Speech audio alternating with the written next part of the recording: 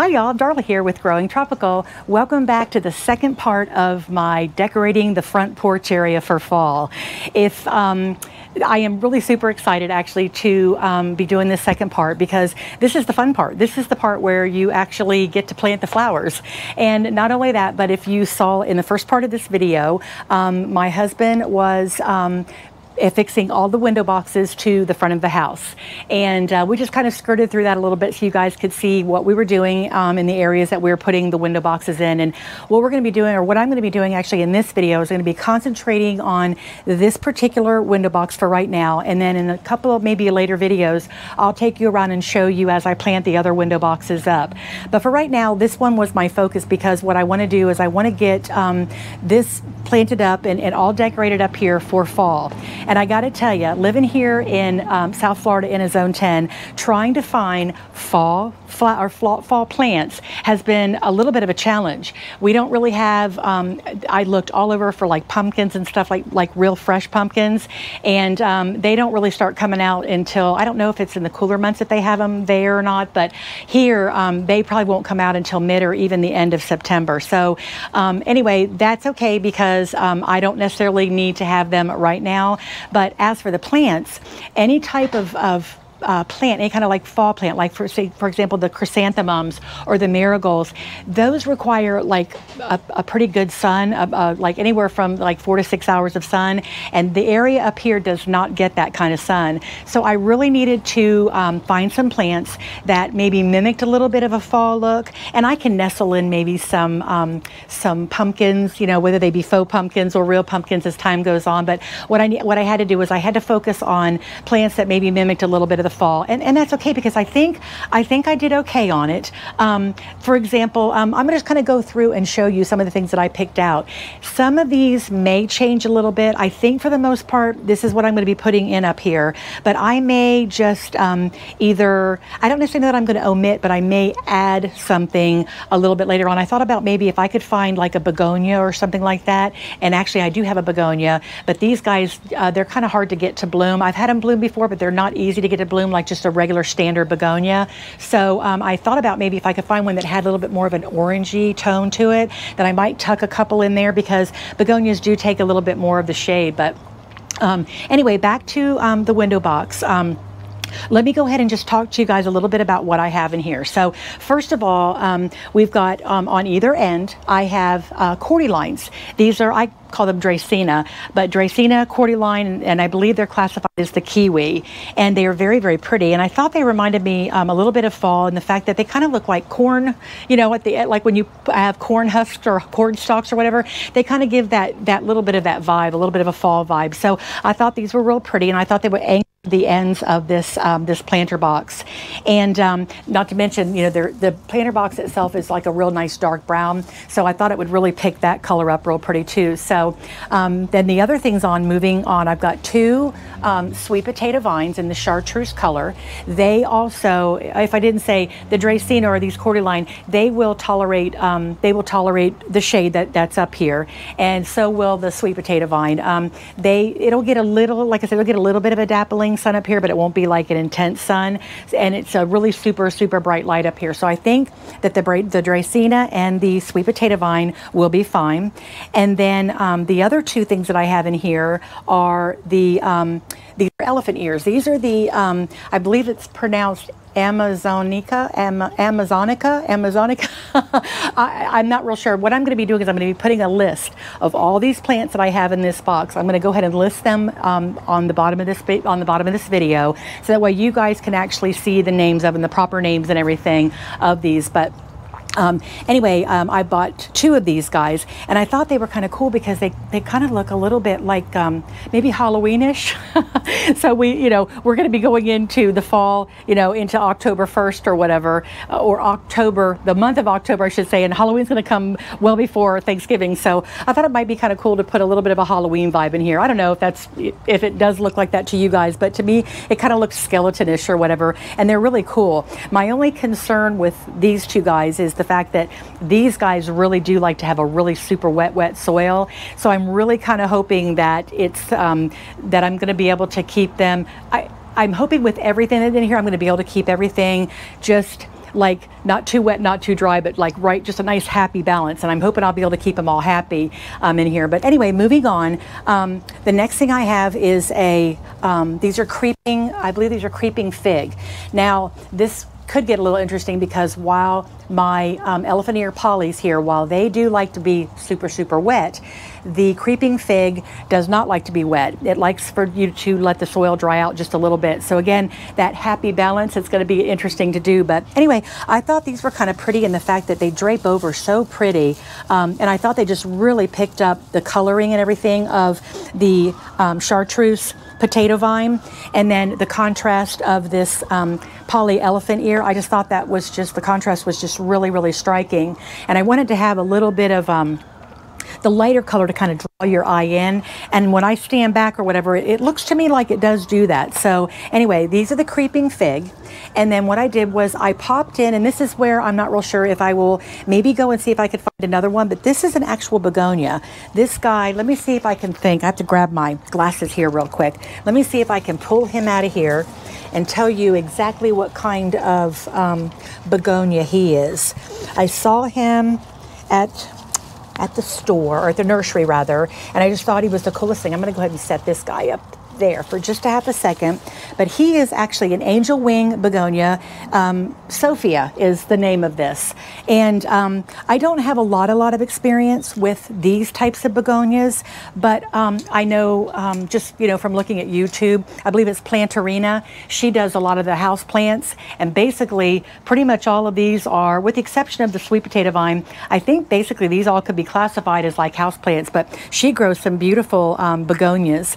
And so I've had a couple of them, and they don't seem to want to bloom for me, but if I'm not mistaken, I think that you have to really sock these with like, I want to say it's potassium. I can't remember. I'm going to put it on the top of the screen just to clarify, to make sure that I'm right, but I believe it's like maybe a little extra. It's either potassium or magnesium, but I think it's potassium to get these guys to really bloom really nice for you. So I may end up doing that if it does really well for me in this planter box. And honestly, I don't really know what color the bloom is, but really and truly, y'all, the foliage is just so pretty on this that, excuse me, even if it doesn't bloom, it's going to be absolutely beautiful. But anyway, this is another one I believe that likes to have a nice moist soil, not like boggy, but just a nice moist soil. So anyway, I've got, right now I just have one of these in here. So I'm going to go ahead and, like I said, I may end up getting a second one. I'm not real sure.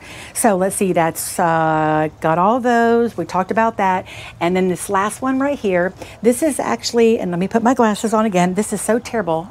I can't see anything anymore without my glasses close up, but let me look and see here. This one is actually called Juncus, and this is, I believe, I've actually never grown this before. This is, I believe, an ornamental grass when I looked this up. And this actually, they said, from when I was like Googling it, it said that they really like to grow like on the sides of like roads and just like out in the fields, and they'll grow in rocky areas, and they get really quite big and quite like tall and wide. But it's really not going to be in this box long enough. If I'm not mistaken, it said that it can really take over if you're not real careful. So I'm not, like I said, it won't be in the box long enough to really do anything like that. I just thought it was kind of cool because, again, it just kind of gave that fall vibe. And I wanted something, since I have the Dracaena at the end, which are a little bit taller, I wanted something in the middle, and I'm going to put it like right in this area right here. I wanted something that kind of stood up a little spiky in the center, just to kind of give a little bit of interest there. And I'm not sure, this is again where I'm saying I'm not sure if I will, maybe put one or two more in there as I get planting. I'll just kind of have to see once what it starts looking like. So anyway, that is what I'm going to be putting in this particular planter box.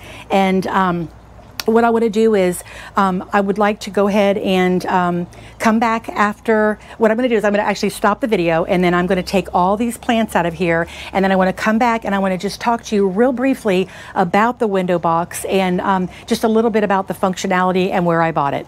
Okay, y'all. This is what the window box looks like, completely empty. I think it's a very, very beautiful box. Actually, I wanted something, when I purchased this, I looked all over the place just trying to find the right boxes for the front of the house. And I wanted something that just had a very simple, sleek design that didn't take away from, you know, the plants that I put in or from the front of the house. And I think I did a pretty good job here.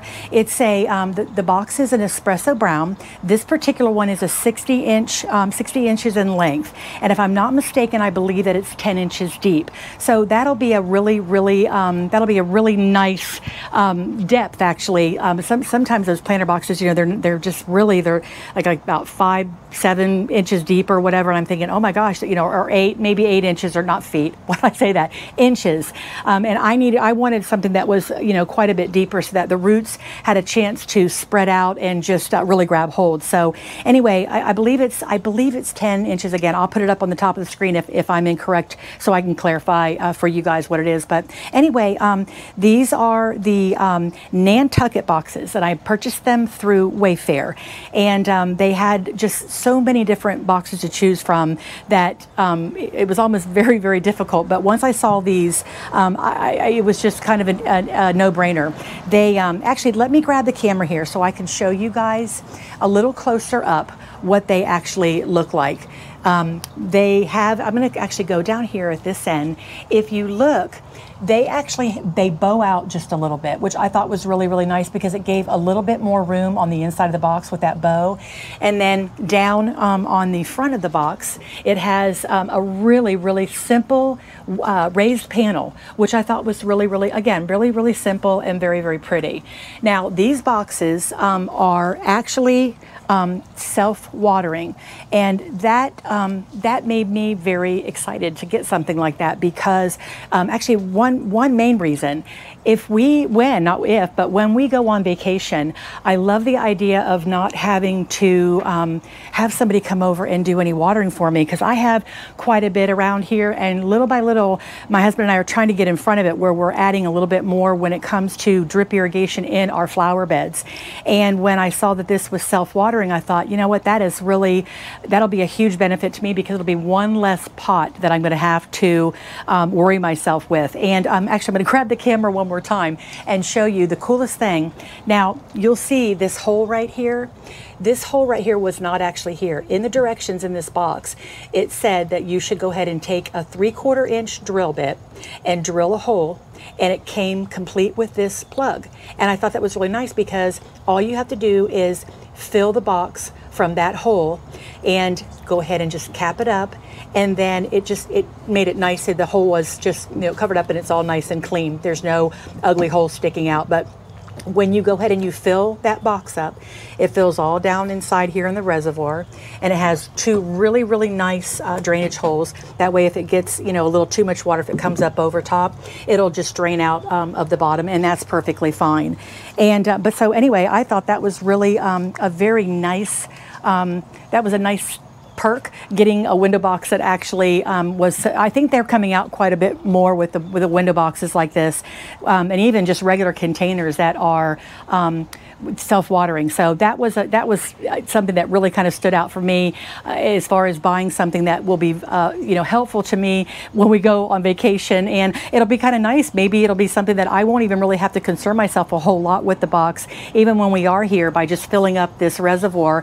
And I'm kind of curious to see how long we can go in between waterings. But anyway, that's kind of it in a nutshell. The boxes are just really, really pretty, and I'm just so anxious to get them all planted up. So what I'm going to do is I'm going to get everything ready here, and I'm going to go ahead and I'm going to plant this box up, and you guys can just plant along with me, okay?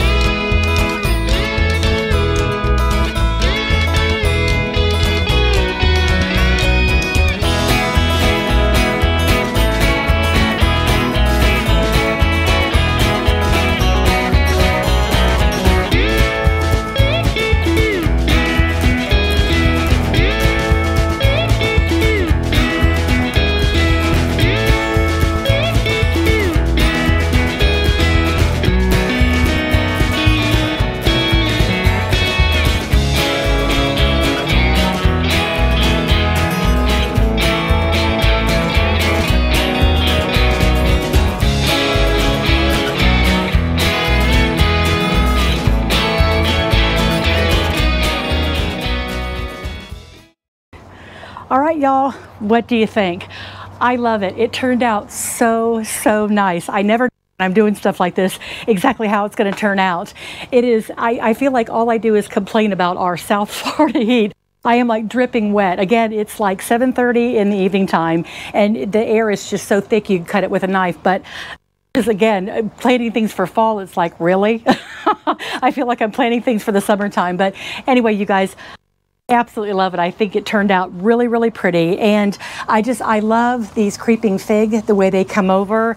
A lot of people use, and I can't remember the name of it, creeping Jenny, I believe. I don't ever have very good luck with those. It seems like when I grow those, they always rot for me. So I'm going to try to see what I can do about figuring out how to grow a creeping Jenny. That just seems to be a real battle for me. But these creeping fig, they seem to be a little bit easier for me to grow. So anyway, but with the creeping fig hanging over, and then my my begonia, the Sophia begonia, the pretty striking leaves that are just kind of hanging down in front, the elephant ear poly that are kind of hanging over here, the chartreuse sweet potato, and the two Dracaena kiwi cordylines. And don't forget the Juncus that's back here too. I'm not sure, I have 2 other Juncus. I may put another one in there just to kind of make that a little bit thicker. I'm not real sure. I'm gonna maybe have to look at it for another day. But I may just go ahead and pop another one of those Juncus in there. But overall, y'all, I think it looks really nice, and I'm super happy. So finally got number 2 done here in the transformation of the front porch.